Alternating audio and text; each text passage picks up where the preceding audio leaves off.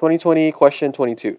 Which of the following statements concerning ice and water at 0 degrees Celsius are correct? So this is a hot topic to ask about the density of ice, actually, they want to ask about.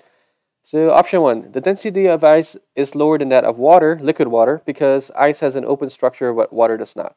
Now obviously this is true because we have learned one of the few examples that we know of a solid form being the density being less than the liquid form is of solid ice.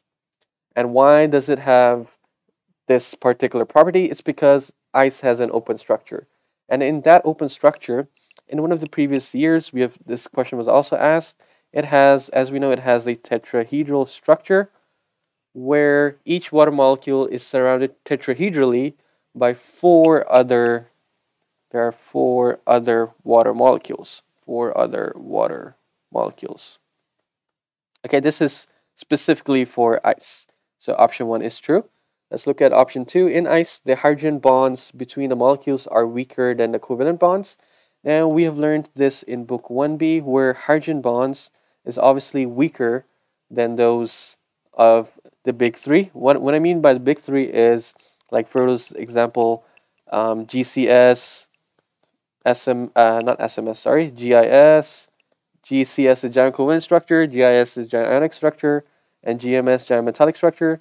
Now these guys, they have covalent bonds, ionic bonds for giant ionic structure, and metallic bond for giant metallic structure. Now these three are the strongest. They are stronger than hydrogen bond.